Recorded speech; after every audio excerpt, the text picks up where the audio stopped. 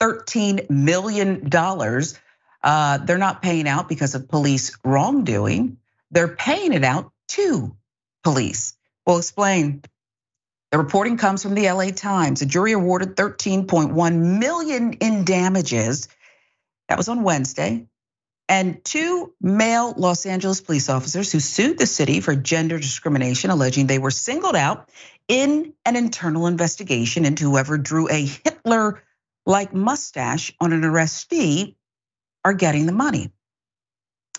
The case stems from a January 2017 incident in which officers Stephen Glick, Alfred Garcia, and their 2 female police partners responded to a suspected drunk driving collision. Again, they're reporting from the LA Times, who's chronicled the suit. The officers arrested a motorist after he was found passed out in his jail cell. He was taken to an area hospital, according to the suit. 2 days later, the man lodged a complaint with the police department alleging that his eyebrows and mustache had been shaved off and someone had drawn various objects on his body with a Sharpie, including that Hitler-style mustache, eyebrows, male genitalia, and also spelled out a Spanish slur that roughly translates to male prostitute. According to the suit, when the department launched an investigation into the incident, internal affairs detectives automatically cast suspicion on the pair rather than their female partners. Now the suit contends, despite evidence suggesting the 2 male officers were never left alone with the arrestee. Glick's body-worn camera was on for the duration of the arrest, with the exception of 12 minutes when the man was being booked at Newton Division Station by Glick and his female partner. Again, according to the suit. Attorney Matt McNicholas, who filed the suit on the officer's behalf, said all of the evidence pointed to gender discrimination, from focusing on the males to the exclusion of the females. According to the suit, then police chief Charlie Beck, remember him? Eventually recommended the officers be fired for allegations of battery, and they were directed to a disciplinary panel called a Board of Rights. Now the suit cites testimony from Los Angeles Police Protective League Director Jamie McBride, that man, who says he was told by a department official the officers were being investigated because, quote, "This is what guys do, not females." Ever watch The Real Housewives? I'm just saying. McBride said in a deposition he learned that paramedics have been known for years to, scrawl messages on patients they're transporting, which he later told department officials. No officers rode in the ambulance with the injured suspect to the hospital, the suit says. Glick and Garcia were eventually cleared of wrongdoing without appearing before a Board of Rights panel, but they still suffered career setbacks as a result of the incident, their suit says. After 4 days of testimony, the jury came back with a unanimous verdict awarding the officers damages. The city could still contest the monetary amount. Spokesman for the Los Angeles City Attorney's Office declined to comment on the matter. I'm not sure where I come down on this one just yet. I have certain things that are sticking out in my mind, Jeff. I want you to go first and react to the monetary amount, $13.1 million, and the underlying facts that the jury essentially found.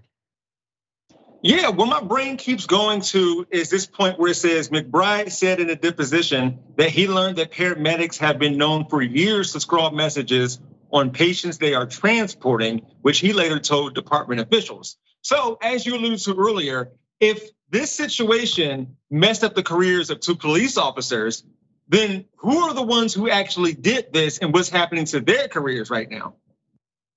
Yeah, and were they promoted, okay?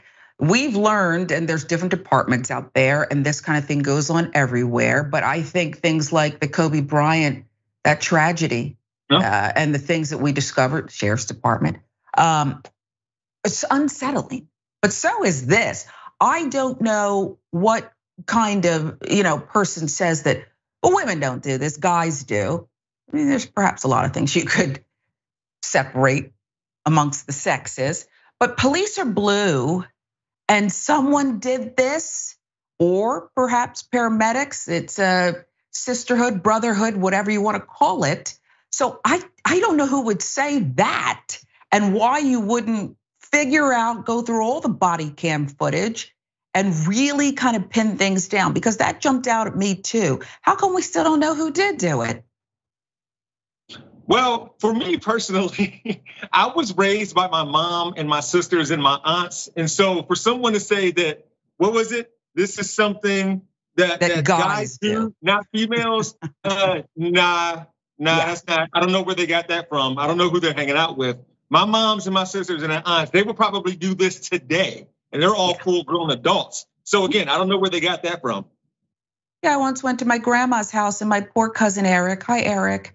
He went downstairs and I went up in his room and I poured scope in his bed and his cologne. And it wasn't very nice. And he didn't know for years. Well, maybe it was just hours, because as I recall, I did get in trouble when I got back home. But this is equal opportunity mischief. It is disturbing though that you would do this to a suspect, and who else has it been done to? And that Hitler would be the choice here. I mean, that's his description, a Hitler-like mustache and eyebrows. Who wants to walk around like that when you're already accused of, being drunk? Well, I can't believe I'm about to say this, but it looks like the system negatively impacted the police. I'm just reading the facts. Again, they're reporting from the LA Times, but it appears the jury didn't take long and said, yeah, the police were vindicated and they should be paid a lot of money for that. Now, that's the last thing, and then we'll move on, because I do think $13.1 million for this. Look, you do something wrong, you should pay for it. Taxpayers are gonna pay for it. But I feel like sometimes people die the other way around at the hands of police and they don't get that much money, their families. Just saying, just saying.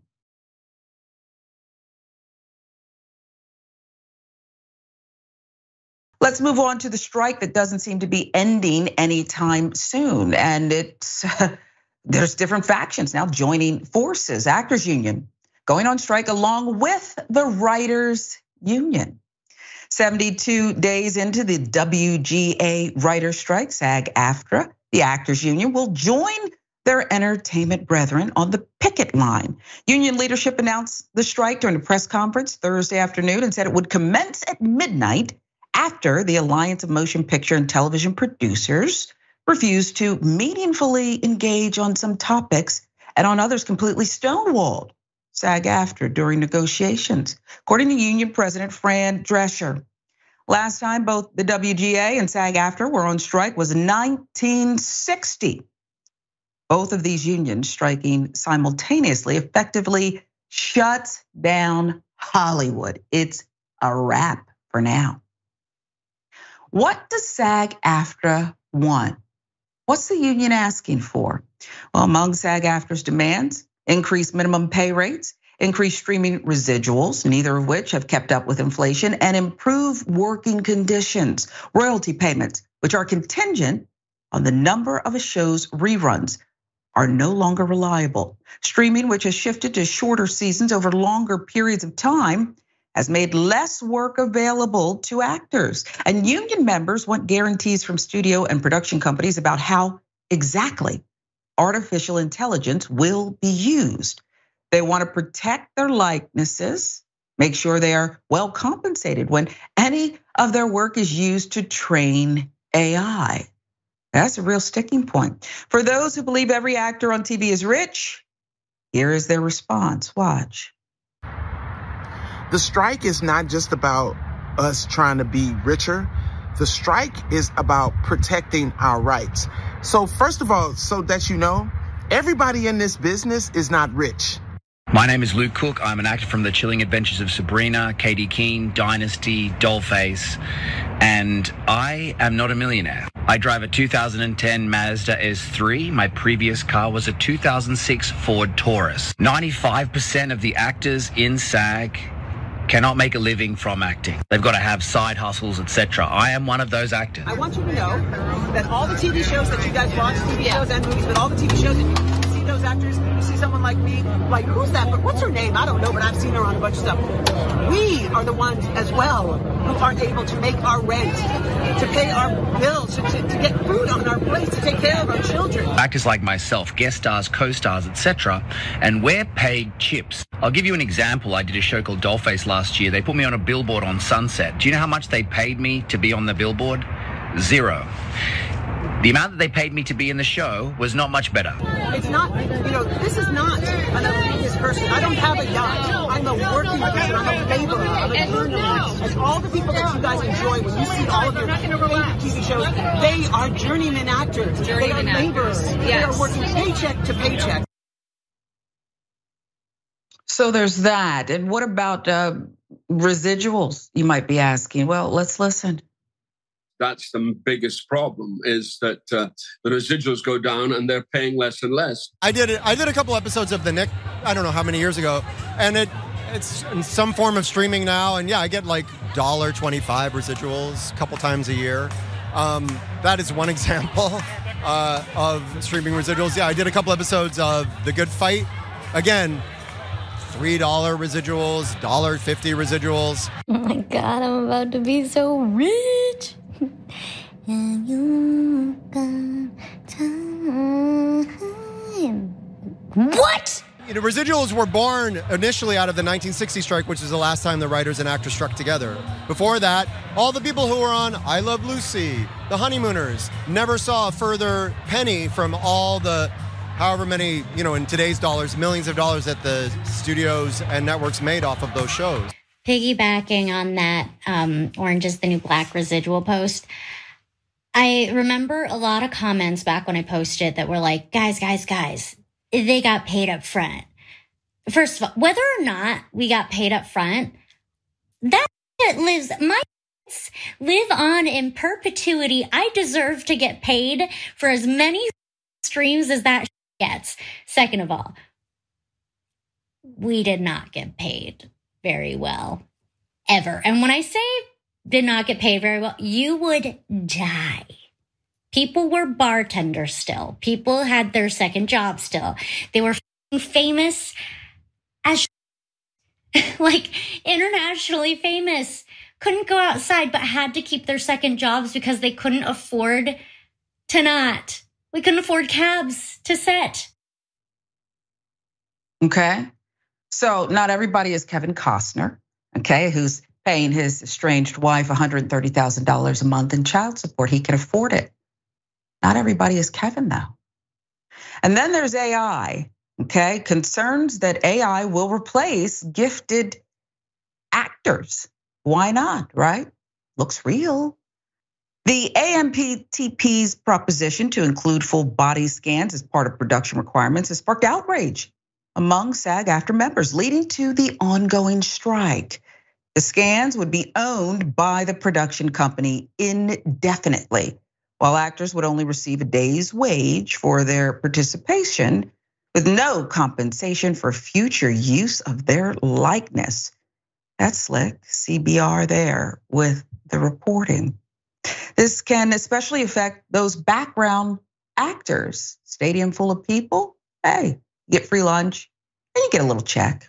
Maybe not anymore. Listen. Still makes under $200 a day. And now I want you to think about it as you hear what the Hollywood executives proposed as part of their AI deals. They had a groundbreaking, I'm quoting them, AI proposal. So what do you say to that? That groundbreaking AI proposal, they propose our background performers should be able to be scanned, get paid for 1 day's pay, and their company should own that scan, their image, their likeness, and should be able to use it for the rest of eternity in any project they want with no consent and no compensation. There are no residuals for background acting. So that one-time payment, that 1 day payment, that's all you get for your image forever. Imagine making billions of dollars off a performer that you have paid $100 or $200 for 1 day's work. Now, doesn't that seem gross? Come on, don't you want to share? Be a little bit fair. How much do you need? We'll get to that. But I want to show you this. Actress Lena Holt posted an alarming tactic studios may be implementing. Boy, this is rich. So Snowpiercer season 4 did a full body scan and full range of emotion capture of all the series regulars on the show, not ever telling us the real reason why. Now I know why. And it's really disturbing because I didn't consent. Now, how much money do you need? I deliberately didn't have lunch today because I wanted to get through this list without anything coming up involuntarily. Wait until we show you this. In comparison, here's how the head of the studios have been paid. Now, I thought these were typos. This can't possibly be true, but this is a crack staff we have. They looked it up, they double checked the data. David Zaslav, okay? He hired that guy who ruined what was left of CNN, Warner Brothers Discovery Inc. This can't $498,915,318. The residual checks aren't even the 318, they're not even the 18. You heard the soundbite. Ari Emanuel, okay? And remember, wasn't that hit HBO show based on his character? Endeavor Group Holdings, $346,935,367. Iger, who recently said he may sell off ABC networks because the models change. We maybe don't need ABC and ESPN in that way. Well, he's got some catching up to do if he wants to get where Zaslav is, but still respectable, $195 million. And it goes on and on and on. Rupert Murdoch on that list. And then his son has the nerve to be on the list right after him. So you see where we're going with this, folks. Patrick Whitesell, as I recall. That's Jeff Bezos' girlfriend's, fiance's ex-husband, okay? There's a lot of money in Hollywood, just not for so many gifted actors, writers. It's incredible. That list from CNBC, again, I didn't eat, okay, because I knew I had to get through it. Then there's the callous comments from studio heads. Bob Iger, as we mentioned, the CEO of Disney, telling CNBC Thursday morning that the writer's strike and potential SAG strike were, quote, very disturbing. There's a level of expectation that they have that is just not realistic, he said. 195 million a year? They're not realistic? Unfortunately, this flippant attitude from AMPTP comes as no surprise if you've been following the writer's strike. Earlier this week, a studio exec told Deadline the end game is to allow things to drag on until union members start losing their apartments and losing their houses. Jezebel. Sounds like my ex in court. That last statement prompted this response from actor Ron Perlman. Listen. One thing before I get off this. Who said we're going to keep this thing going until people start losing their houses and their apartments? Listen to me. There's a lot of ways to lose your house. Some of it is financial. Some of it is karma. And some of it is just figuring out who the said that. And we know who said that. And where he lives. There's a lot of ways to lose your house. You wish that on people. You wish that families starve while you're making $27 million a year for creating nothing. Be careful. Be really careful. Because that's the kind of that stirs up. Perlman sounds like, well, he's issuing a threat there. I don't know if that was fully intended, but I do believe, Jeff, that the universe has a great balancing act. And if that indeed is the strategy here, and let's be clear, it seems like it is. Doesn't seem to be, as Fran Drescher, the president of SAG-AFTRA said, negotiate in good faith. The universe has a great balancing act. Where does this end, Jeff? I'm hoping that it ends with writers and actors being fairly compensated. There's going to be a compromise in the middle of what we're talking about. I don't know where. There's a bunch of gray areas, but I'm hoping it could lend itself to, again, people being able to have their work being appreciated in the form of monetary compensation. With all of that said, if we're going to get these people paid, we need actually normal people like me amplifying their cause, because it shouldn't come to this, but a lot of people should realize that the same factors that are going into this strike could come after them too. My face is all over the internet from hundreds of hours of videos I've posted, which, by the way, AI can't replicate all of this, but automation is coming for all of us one day. So you better take a stand right now for these people. I don't know why they're going after millionaires, some of them, instead of the billionaires. We should go after the billionaires and multi-millionaires. Yeah, and the former exec or the media mogul, Barry Diller, I saw an interview where he said, look, here's how you can end this thing. The top execs and the top actors, okay, again, Kevin Costner, should take 25% less, and that'll be good. That'll square it for everyone because they're making so much more than the rest. I think that there are too many people who subscribe to greed is good. Who needs $500 million? Some people think they do. Would that be enough? Do you see any compromise here between the haves and the have-nots?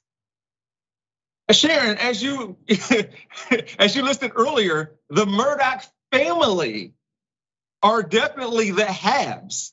Like, honestly, so the haves and have-nots. If we have what the Murdochs made alone, that can probably fill up what the writers and actors are demanding for right now. So as far as the compromise, no, I think ultimately, oh gosh, I'm hoping the writers and actors don't lose ground. That's what I'm hoping, but I have a feeling that they might, because they might be the desperate ones here, because there are people threatening to have actors and writers losing apartments and jobs and wages just to wait this thing out. But we've seen actors and writers make headway in the past with strikes, so hopefully they'll go there and not be replaced with like reality TV or something like that. I can already see it. Kenya is gonna get her own show, okay? Nene's back, okay? No. The blonde lady who I actually like her, Kim, what's her face? The divorce is off and she's gonna probably get another run at her show, because if this thing goes on for much longer, the other thing that Barry Diller said was Hollywood will end as we know it, and there'll be no coming back from that. You gotta give people an out. Gotta give them something, or else. That's what I think.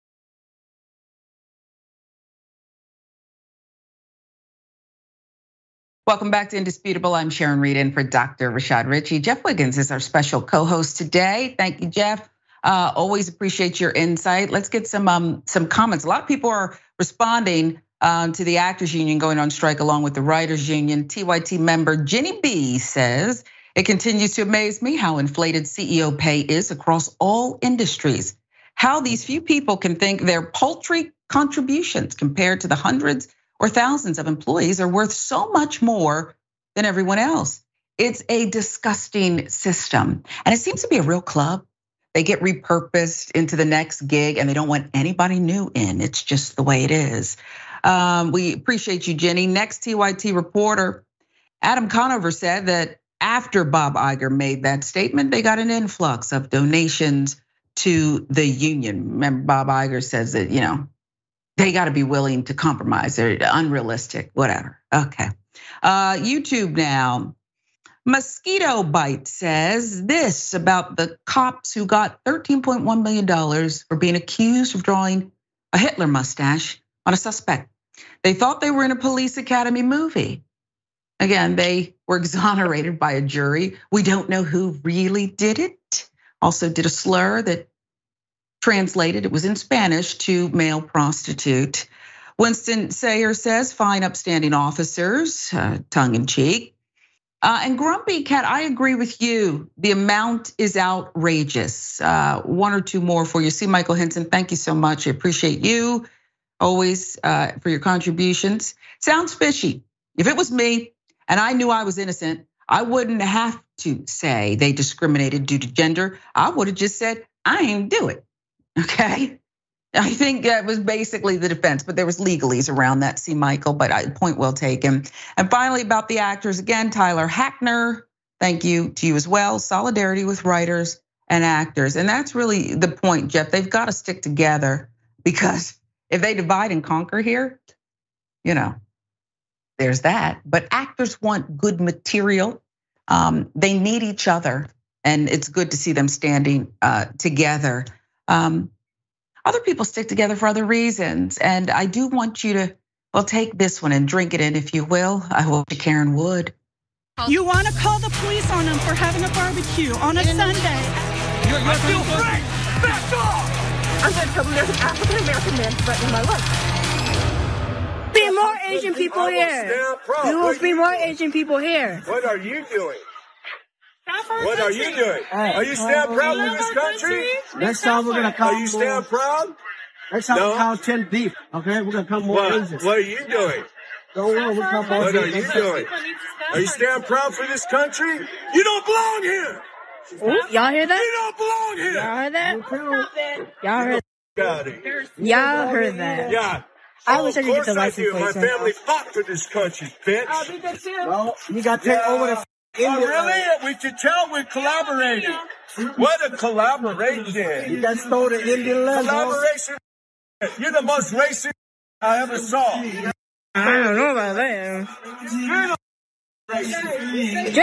Jeez, god damn. The truth comes out. You're the racist. People, don't go over there. They might say something. So you just want to enjoy a nice afternoon at the lake with your family, and you run into a couple. He has on swim trunks, I suppose, with those stars all over them. Again, they're patriots in their view. She has on a bikini, a saggy bottom, and I don't know what that was about. It was very saggy. And they were spewing hate. Well, if you get in the water and think, it was ill-fitted, and that's not even the point. It was what they were spewing, Jeff, and I want you to react to it, because I heard the usual fare. I fought for this country, blah, blah, blah, blah, blah. And by the way, I know I am, but what are you? Or I know you are, but what am I? You're the racist too, however that goes. So it's just not original, but they looked the part too. Okay, so there must be something I'm missing. The people behind the camera, those who are recording, did he say they were Asian, or what did he say about them? I kind of missed that part towards the beginning. I did as well, but I heard some reference there, and I think that was perhaps well, not an allegation, but what they were hurling at someone and demonizing them over perhaps their race. Right, okay. Well, whether about their race or nationality, as a black person, I've been told by men exactly like that person that, well, Asians are doing well. Why aren't your people doing that? I can imagine him saying something like that a week ago. And now all of a sudden, he has an issue with Asians being in his vicinity. It's kind of like they kind of make up things as they go along. So I don't want to group anyone with him, but I've seen people like him before. It's nothing new. It's nothing new. Like I said, not so original. But again, this is my country was the theme, the tone. And so I can attack at will, and I can flip you off. And who knows? They probably went to enjoy lunch, and on their way there, they probably took aim at a few beer cans, okay? And shot those up and moved on to the next ethnic group that they wanted to attack.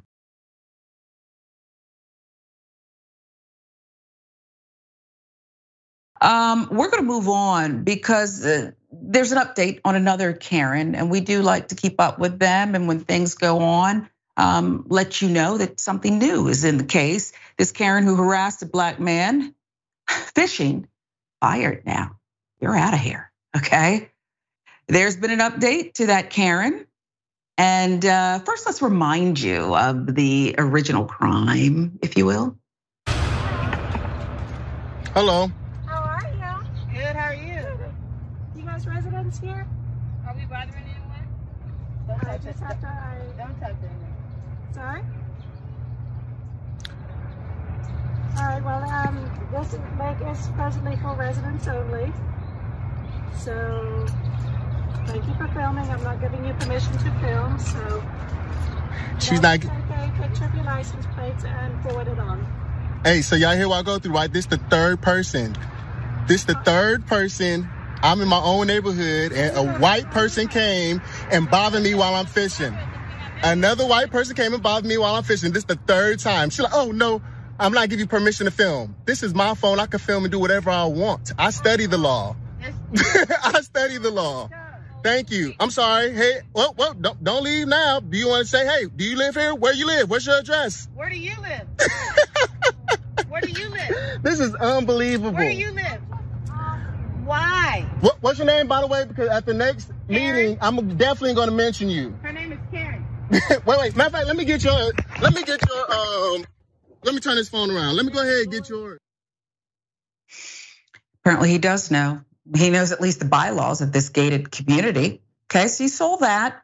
The Karen who approached Anthony Gibson and his companion while they were fishing, minding their own business, at a local lake in the West Georgia city of Columbus, she's been fired. She caught something, all right.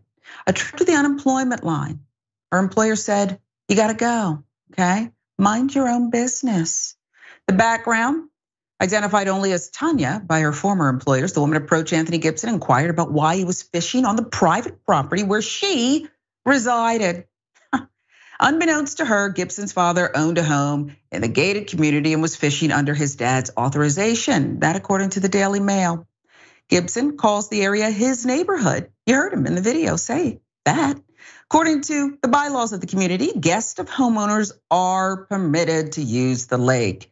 Lena Blackstar with the reporting. The woman also did not know that Gibson was an aspiring social media influencer, had documented the exchange between the two and posted it online.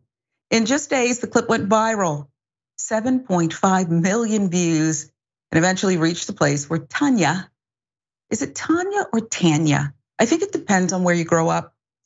Sea Glass Therapy, her former employer. Her employer posted a statement about the termination. Let's quote it. We stand against discrimination of all forms. We have terminated our business relationship with the independent contractor, Tanya or Tanya, in order to uphold our values and standards. It continued. We strive to be a service to our community and do whatever we can to accommodate the needs of it, operating with integrity. If I need therapy, Jeff, I may drive an hour or two away and go to Sea Glass, because I like that they didn't just fire her, but they issued a statement as well saying, not so much. What say you? Well, it's probably Tanya, but that's neither here nor there. Moving on. I'm glad the internet works so fast in this situation in order for the positivity of justice, because we just did this. I was here Friday and we just reported this. And so it's great to come back Monday. Thank you for the producers who have me so often, and see that justice has been served. I am really happy about that. Although it hasn't circulated enough that people will not leave this man alone. He just wants to go fishing. Why do you think, and it is a phenomenon, I'm nosy, okay? I've been a reporter my whole life. I like to learn about things. I like to inquire and ask questions, but I don't have a thirst to sneak up on a black man in a fishing hat as he's casting his pole and ask him where he lives and what are you doing on this property?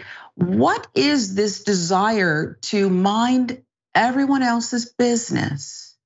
Yeah, so I was gonna ask you because like they see him, and I was gonna ask, like, are they wondering how did you, black man, get to such a nice area or get to do something that, where you could be minding your own business? How are you here? I know how we're here. What are you doing here? Is that what we're seeing? Because that's how I'm taking it.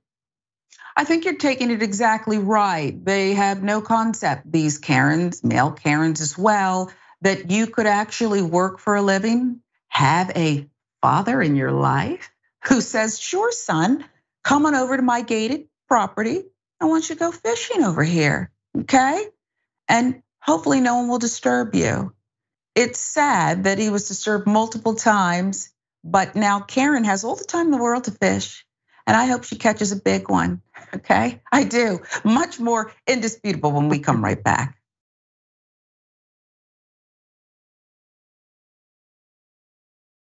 Welcome back to Indisputable. I'm Sharon Reed in for Dr. Rashad Ritchie. Jeff Wiggins is our special guest co-host today. We've had an eclectic mix of stories, if you will, and you're already commenting on them.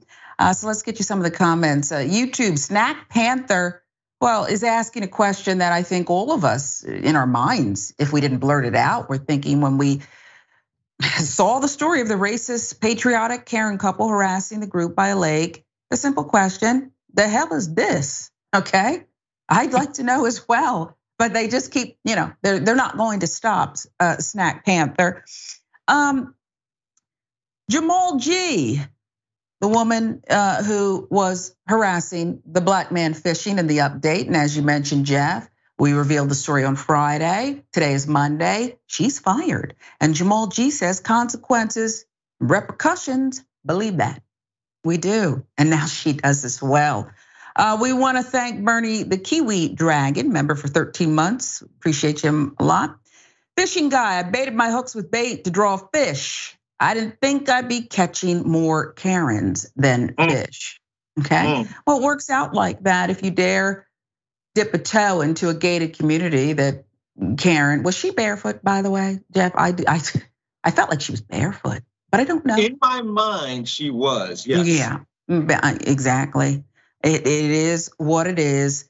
We'll get you one more, and I think this is an important point. Country music, there's gotta be a song or two, no matter who you are, who you can't get out of your head. My mother used to listen to Kenny Rogers, okay? Patsy, what's her name, Cline, is it? She used to love them. And now here comes Luke Combs, cover of Tracy Chapman's song, but it's causing much debate. See what you think. Country music star Luke Combs has topped the country music charts with a cover of Tracy Chapman's song, Fast Car. But decades prior, as a black queer woman, Chapman would have almost zero chance of that achievement herself in country music. Musicians of color in country music. The numbers remain bleak. Recent study by data journalist Jan Deem and musicologist Jada Watson reported that fewer than 0.5% of songs played on country radio in 2022 were by women of color and LGBTQ+ artists. Watson's previous work shows that songs by women of color and LGBTQ+ artists were largely excluded from radio playlists for most of the 2 decades prior. Washington Post with the reporting, Emily Yar doing the legwork here. Similar pattern has existed in country music for years, said Tanner Davenport, a Nashville native, co-director of the Black Opry. White country singers struck gold this past decade, releasing songs heavily influenced by R&B and hip hop, but few black artists are even signed to major Nashville labels. I wonder why. The immediate success of Combs' Fast Car, Davenport said, kind of just proves that when you put a white face on black art, it seems to be consumed a lot easier. And we should tell you, this is nothing new. In the past, artists like Pat Boone, Elvis Presley, they established, if you will, their careers with covers of songs made by black artists like Fats Domino, Big Mama Thornton, respectively. And look at the legacy that lives on. Despite this, Chapman was gracious about the cover. I never expected to find myself on the country charts, but I'm honored to be there. I'm happy for Luke and his success and grateful that new fans have found and embraced Fast Car. Very diplomatic she's been. I don't know what other way she could be. The Washington Post has said what perhaps others, many even, feel about this. You weigh in first, Jeff. So this might be a situation where multiple things are true at the same time. Yes, we know that many white artists take black work and make themselves famous for it when those black artists couldn't have made it in the industry for themselves because of how they look.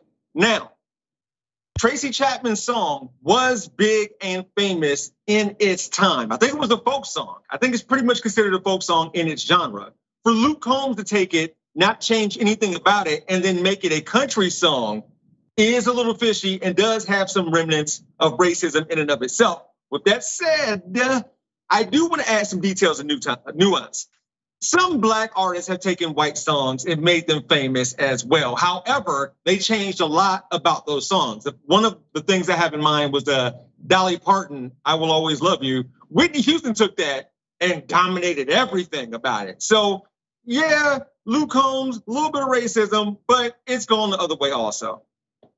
Yeah, and in the way it's being received, there are so many talented artists, and to learn that this is 2023, and as we reported from the Washington Post, not many are signed to these Nashville record companies. And by the way, Dolly Parton made about $10 million off of her royalties, and she praised Whitney Houston, and then she took the money and she said, I'm gonna give back to the Black community in some way. And she bought an office building in the heart of Black Nashville and called it the house that Whitney built, because Dolly Parton's a real one and an ally. But I do think that it's undeniable, and nobody's not necessarily calling out Combs, but it's undeniable that what changed a white face instead of a queer Black woman who's a tremendous artist. Absolutely. She's a tremendous artist. I love her. I'm gonna download the song again. But she's gonna get paid from this. She's been gracious and decent about it. But you wonder, because it's gonna take perhaps country music to take a good look at itself, and it's a very insulated core group with not much diversity. They'll have to change if they want to, but they're very protective, it seems, of what's going on in Nashville and the genre overall. I'll give you the last word. Yeah, I do want to clarify. I'm not saying what Luke Combs did was racist. He took a dope song, decided to sing it because the song is incredible. Tracy Chapman is incredible. But the fact that it made it the same song, the exact same way, didn't rearrange anything and made it to the country charts, that has some little remnants of racism that I don't really like. I think you're exactly right. And you know, I was thinking that I saw, I think it was Kerry Washington in something over the weekend. And I thought about it, there's so many great Black actresses who have not received Oscars or nominations or recognition mainstream. I was watching a movie, I believe it was a Will Packer movie on a plane recently, Girls Trip. It's a fun comedy, of course, but it reminded me that there's so many who we love them. And when it comes to mainstream, they're not getting their due. Maybe one or two will squeak through. Remember Hallie's acceptance speech? And it just makes me sad, because at the end of the day, we all just want to be appreciated for good work, and money can't solve all of that. So even though we know Tracy's going to get paid, it does seem to me that it takes us and it makes us feel less than at times. If you're a person of color, you just want your due. You just want your due.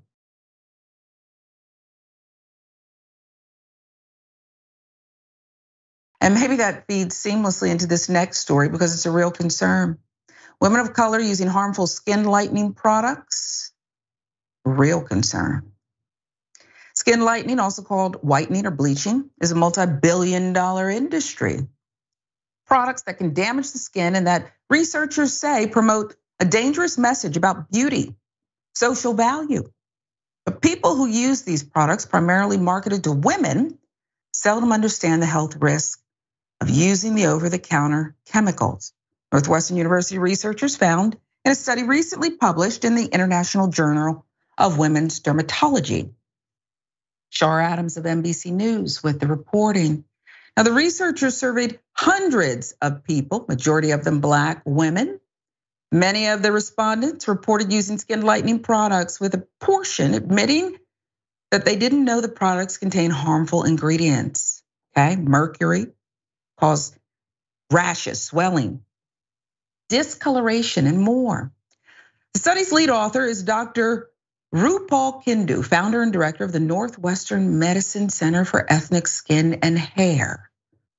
Dr. Kindu said, quote, "The vast majority of times, skin lightening is really used with the goal of treating a medical dermatological disease or post-inflammatory hyperpigmentations.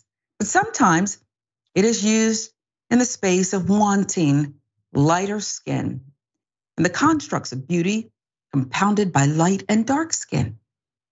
She continued, "We've done other work in that space trying to understand why people might use these products. It's back to lighter skin being more aesthetic or considered something of value among certain communities.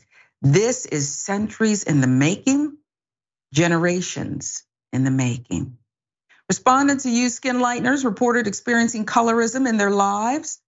Colorism or color bias is a system of inequality in which lighter skin on non-white people is considered more beautiful, socially acceptable, deserving of privileges often denied to people with darker skin. Black men with light skin are perceived to have more education than those with dark skin. Skin tone plays a role when job applicants with dark skin compete with light-skinned applicants. Meanwhile, Black people with darker skin face harsher prison sentences than those with light skin, according to research published by the University of Chicago. Northwestern's recent study highlights the health disparities for non-white dark-skinned people. Although colorism is pervasive among Black Americans, such bias is a global issue and exists across nationalities and ethnicities. It has persisted in India for centuries as a result of casteism, colonialism, and in 2021 Pew Research Center poll of Latinos, several said they face discrimination and barriers to upward mobility as a result of having dark skin. In Hollywood, starring roles tend to go to light-skinned actors over dark ones. So Ronald Hall, a Michigan State University professor, has written several articles and books on colorism, including Interdisciplinary Perspectives on Colorism and the Historical Globalization of Colorism. Let's quote the professor. "The one common denominator that I can point to, we're all dominated by Eurocentric power structures, which define our ideals. Whiteness has been idealized. People of color don't think about that. They just buy into expressing those ideals." Both Kindu and Hall agree that because whiteness is linked to social value and upward mobility, people are often willing to take great risks to obtain lighter skin. Skin lightening industry has faced criticism for years, especially as the US Food and Drug Administration warned consumers as recently as last year about the dangers of illegally marketed over-the-counter lightening products. These products often contain toxic ingredients, can cause permanent damage if used for long periods of time. Kindu said, still, these ingredients remain widely available in products sold in stores online and through social media. Now, Hall said the first step in eradicating colorism and its consequences is to adequately confront the problem. This is an issue that every African American, every person of color knows and experiences, said Hall. But people don't want to talk about it. They want to pretend it doesn't exist. So that, in effect, really sustains it. Once you confront it, then you can act on it. So, Jeff, the authors, the reporting, we're people of color, okay? We know this is a thing.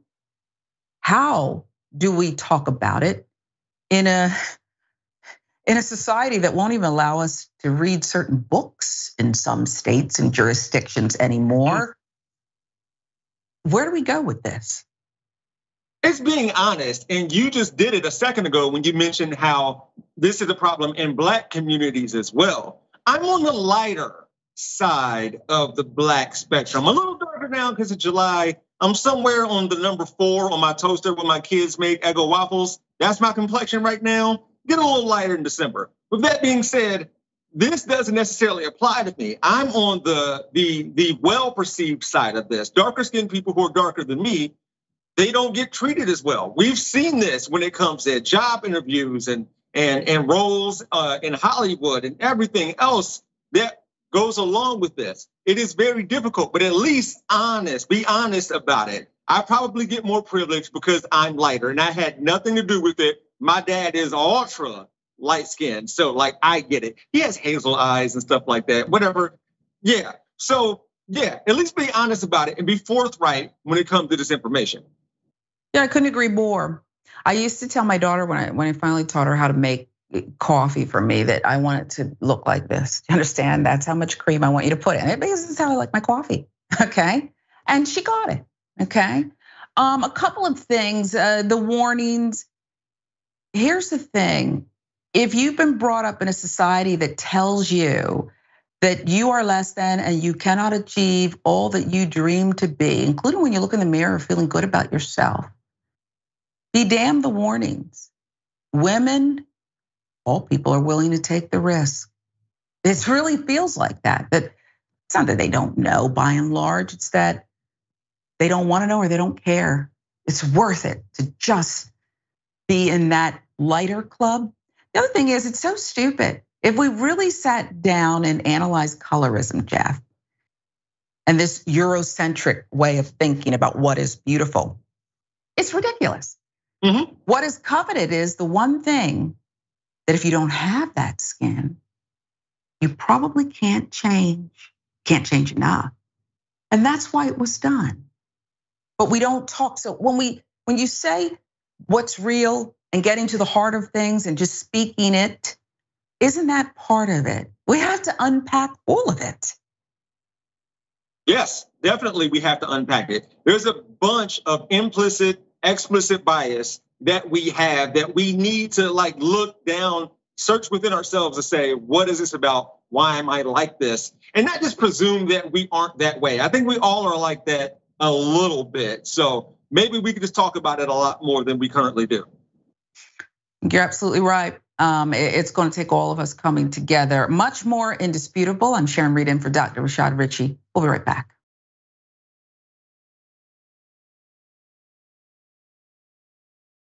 Welcome back to Indisputable. I'm Sharon Reed in for Dr. Rashad Ritchie, who has the day off. Let's launch right into it. You ever been waiting on your money? Waiting on a check to clear or waiting on a deposit, a paycheck? Who knows? Well, this woman knows about it. She is suing the bank after it took her $24,000 disability check. In Illinois, Charlotte Warren received a check from the US Treasury for $24,158.14 for back payment of disability funds due to her severe asthma and other disabilities. Next day, she went to a local bank in Naperville, Illinois. April 17th, she was shocked to see her account was closed and the bank had no explanation as to why. Where's my money? Okay, give you a little background on the failed withdrawal. The Illinois woman filed a federal discrimination lawsuit against Bank of America after it accepted her deposit of a check she received from the US Treasury, closed her account, and refused to give her any money or explanation, as we said. When Warren returned to the bank the next day with her daughter, she went to the teller and asked about her account. The teller responded saying, "No, you don't have an account." Lana Blackstar with the details. Charlotte's daughter, Shavana, assured the bank teller that it was a government check. There's not much to figure out. It's a government check. It's easy to verify. Her funds should be available right now, said Shavana to the teller. The bank then told Charlotte, "There's nothing we can do." "There has to be something you can do," Charlotte responded to the teller. Shortly after the deflection, Charlotte and her daughter left the bank without any money, but with so many questions. Unanswered questions. They were confused and angry. Charlotte was frustrated after they left the bank and told NBC Chicago News, "After fighting for it all this time, I don't have anything. You could just take it away and you're okay with it." She expresses that she, quote, "had to fight to battle with the Social Security Disability Insurance Office to receive the funds. And now they were being denied by the bank because they questioned the validity of the check. The biggest one that got me was when the manager said sometimes they have drug deals. Can you imagine? Charlotte told NBC Chicago. Or criminal activities linked to large accounts. Bank of America also closed her account just days after she opened it. More than a month passed and the bank offered no valid explanation. So the Warrens decided to hire Gail Eisenberg as their attorney. After Eisenberg took over the case and attempted to negotiate with the bank, they were ignored, resulting in the attorney filing for a federal discrimination lawsuit against Bank of America. We certainly believe it was intentional discrimination, Eisenberg told NBC Chicago. This is a US Treasury check, so the circumstances under which a hold would have been appropriate are confounding. And then there were all the excuses for this. The woman fought for her check, it's valid, and she just wanted her money. According to CBS Chicago, checks from the US Treasury are typically available the next day. And federal law says that a hold shouldn't be more than 9 days. The bank says its actions were consistent with regulatory funds availability requirements, and her account was flagged by analytics, which have rules in place to prevent fraud. I'd love to see, let's pause right there. I'd love to see how these analytics, okay? And how they decide whose accounts to flag. I'm no computer wizard, but something, what's that I smell, okay? We'll give you more. Wow, I need to see it. After 50 days in a 7-week battle, Charlotte won her federal lawsuit and her funds were returned to her. Bank of America also never provided any explanation as to why her check was held for 50 days, but says they regret the amount of time it took to get her money back. It's so frustrating to be Black in America and not be able to do simple things. Again, Atlanta Black Star with the quote there. And isn't that what we're talking about? When trauma's all of it. I just want to check the mail without Karen popping up. Go fishing. I just want to cash my check. And why is everyone attacking me? That's what it's like being Black in America too often, Jeff. I want the analytics here. I'm like salivating. Do you know what they are?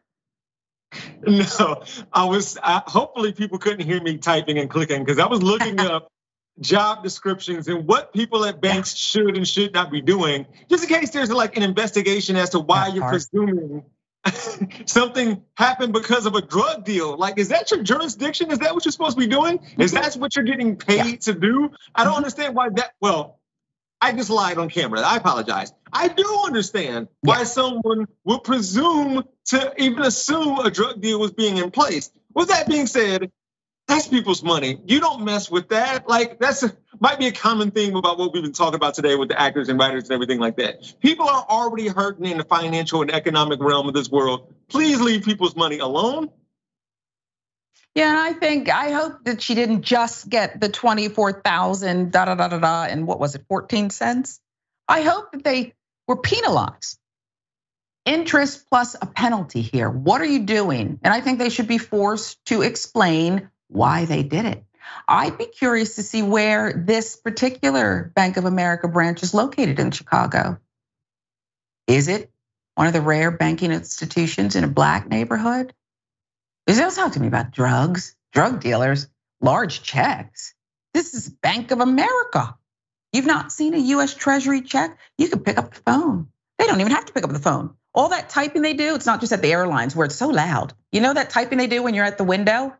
This is just verify it. Verify it, okay? Instead, they didn't do it. So thank you, Attorney Eisenberg. Thank you to the Warrens for fighting for their rights.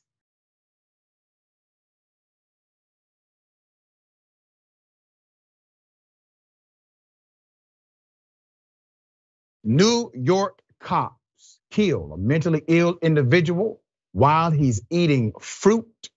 Let's put up the picture full mass. Now an investigation is being ordered. New York Attorney General orders an investigation into the killing of a mentally ill man who was having an episode. Jarrell Garris, 37 years of age, died 1 week after being shot by an officer in New Rochelle, New York, after being accused of stealing fruit. That's according to Fox 5 New York. Garris was approached by police around 4:30 p.m. after he was allegedly seen eating a banana and grapes from a grocery store in Lincoln Avenue, near North Avenue. After 911 was called, Mr. Garris was approached by Detective Stephen Kahn and officers Carrie Bird and Gabrielle Chavery about food theft.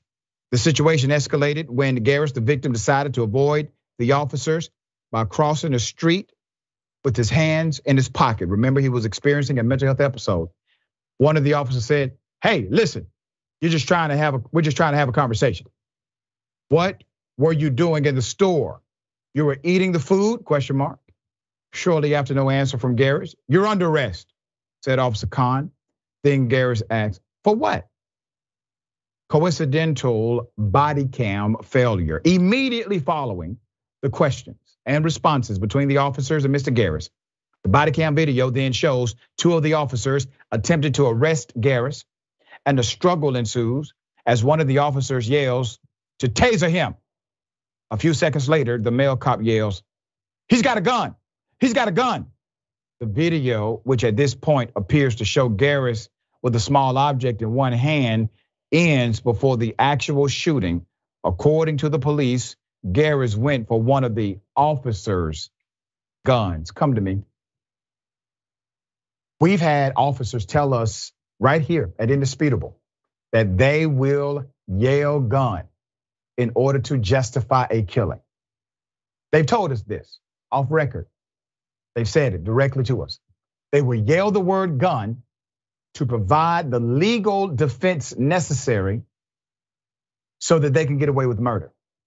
Now, why does that allow them to get away with murder? Because they are allowed to have what's called a subjective standard when it comes to killing somebody. Meaning, as long as they can prove that in their minds, they believe that there was a gun, even though there was not one. As long as they believed it was, they can kill someone legally. So they will yell gun when there's no gun. Now, when you hear the audio, he has a gun, is very different from he's trying to grab my gun, which wasn't said. This was part of the spin, ladies and gentlemen. Justice for Jarrell, all right? Garris died on Westchester Medical Center. He died at that medical center 1 week after being on life support, okay? During a New Rochelle City Council meeting on July 11th, the community demanded that all of the body cam footage be released in the name of transparency. That's the reason we have the body cams, release it. The family attorney, William O. Wagstaff III, says that the public has been given the veneer of transparency by only releasing part of the video. The family attorney said, quote, "We've gotten what appears to be a veneer of transparency. What true transparency means is releasing all video, all information. And they haven't done it." Acting president of the NAACP in New Rochelle, Aisha, says the police are not the judge and jury and executioner. Garris reportedly suffered from schizophrenia and other mental health issues, according to his family. Reverend Jamal Hollis noted that he was having an episode on the day he was shot and criticized the grocery store for calling the police in the first place. It is obvious that that day he was having an episode, said Hollis, the family reverend. I think it's important to know that when you own a store in a community and you have the community patronize your business, there should be some know-how and empathy in how you treat everybody in that community. I concur 100%.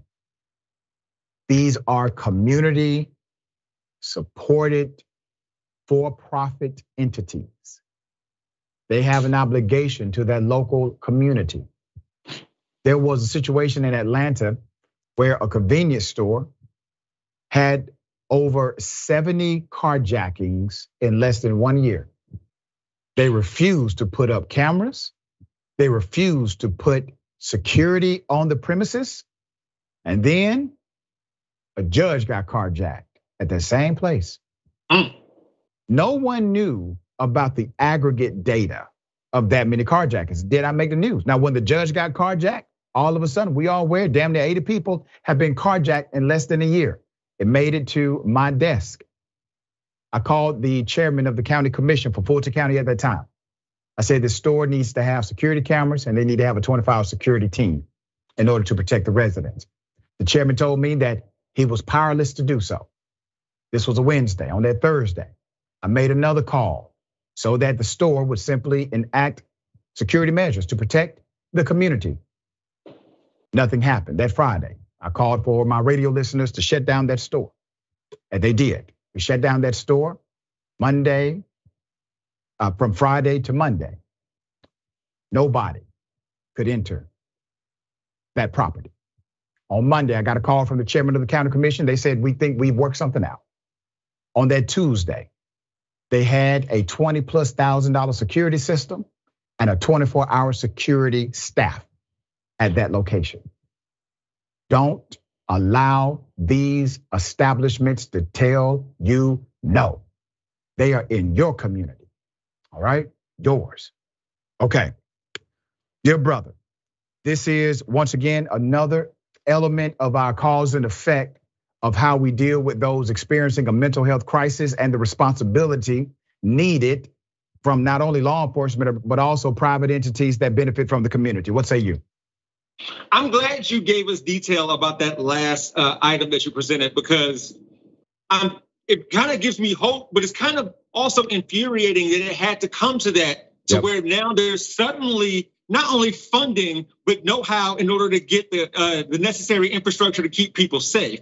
So with that said, as you alluded to earlier, when it comes to he's got a gun, never mind the fact that they didn't say he's trying to take my gun, he's got a gun. The same thing is said when it comes to resisting arrest. He's resisting, say it out loud a few times, then they can do what they came to do in the first place. No de-escalation techniques, none of that. Going straight to what they know how to do, which is brutality in this situation. Yeah, and many are saying, well, it was obvious he was having a mental health issue. This was not someone trying to commit crimes against humanity. We will follow this story, bring you updates as it comes.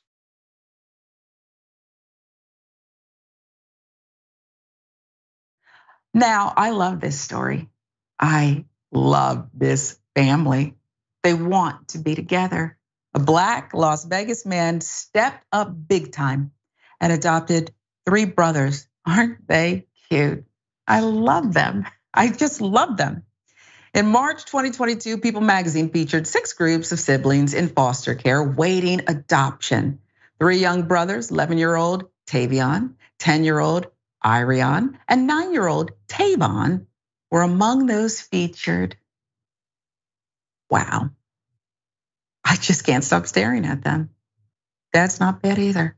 45-year-old Jason Smith, who works as a human resources exec at Caesars Entertainment in Las Vegas. He saw the article and he decided he and the boys would be a perfect match. Smith started fostering them in April 2022. And in June, an interview with WDSU's digital team stated he was fully invested and reassured them and their caseworker that this is it. The brothers had experienced a rough few years after living in 5 different homes in 5 years. They were also recently separated from their 2 younger sisters after the girls were adopted by a Nevada couple. In early April 2022, Smith met the boys for the first time after school at a McDonald's. They immediately clicked. Let's make sure they like you, Smith recalls the caseworker saying. Playdate, then a sleepover followed. It just took off, he says. From day one, he treated them like they were his own, says Benaletta Simpkins, a caseworker in the Clark County Department of Children and Family Services. It was never about Jason, Simpkins adds. He was exactly what the kids needed. The trio had moved into Smith's home later that month. Then Smith officially became their legal guardian 9 months later. Smith told WDSU he felt compelled to adopt the boys to honor his deceased father and felt like he was passing along his father's legacy. The adoption was completed in Nevada, a courtroom there with 30 of his friends cheering him and 30 more watching online. Smith said the judge was, quote, blown away. And a black star with that nugget there. Smith is teaching the boys how to cook, clean, do laundry, and has them attending church regularly. He often takes them to Chili's or skateboarding or hiking after church. In addition to spending quality time with the trio, Smith makes plans once a month with the foster care parents of their younger sisters, Ayana 7, Shakia 4, for them all to hang out. We're living a normal life here, says Tavion, who is the oldest. Ariane, the middle child, says the best part is they are able to talk, help, and love each other. We get to have a family and we don't have to go to another house again and again and again. Ariane told People. The new father says the boys have brought purpose into his life. Foster care training prepares you for the worst, but I haven't experienced any of that, said Smith to People. He added, I wouldn't trade it for anything in the world. It's like God wanted us to be together. Black children are overrepresented in the US foster care system, according to the data. They spend a longer time in the system than white children. While Black children accounted for roughly 14% of the children in the nation in 2019, they made up 23% of the foster care population. I love this family, and I feel like they are indeed meant to be together. This is the best of the best stories. And to know that all these kids wanted, Jeff, was something simple, just a home so they could be together. It sounds like they enjoy doing the chores and helping and just being part of this nucleus. What say you? Well, in addition to how impressive it is for him to, for this man to foster 3 siblings so they could stay together and meet up with the parents who fostered their other siblings, what I like most is that the things that he does with these boys day to day, it's like he's raising them to be another version of him. So then maybe one day they can do the same thing he did for future kids who are in foster care. So this is a beautiful story. Yeah, I couldn't agree with you more. And it's like there's a lot of good families out there, and there's a lot of people who sacrifice and do right by kids. We often have the horror stories, but this just seems like the perfect match. This man, this particular man, and his village, it sounds like he already has a village in place, is exactly what the doctor ordered. And the fact that he is taking his boys and making sure that they stay connected to their sisters is a beautiful thing. And I do, I've thought about adoption myself, didn't do it, but I hope that with all of the children who are just needing something, 5 homes in 5 years, Jack? That's unconscionable for kids who just want to be what is quote unquote normal. I'll give you the last word and then we're out of here. Yeah, this man is providing the safety and security that we need, like the needs that we have. He's giving that. And that's all somebody was really seeking at this point. And he's giving them so much more. Yeah, he is. Well, God bless him. I hope that at some point they'll be on the program because I'd like to hear more of their story and updates. So hopefully we'll catch up with them. Tell people where they can find you real quick, if you can, Jeff. Yeah, Rebel HQ every day of the week. And I also have a YouTube channel called We Gonna Be All Right. We Gonna Be All Right. Much love to you. Always appreciate your insight. I'm Sharon Reed, in for Dr. Rashad Ritchie. And we'll see you in the future there. This is Indisputable on TYT.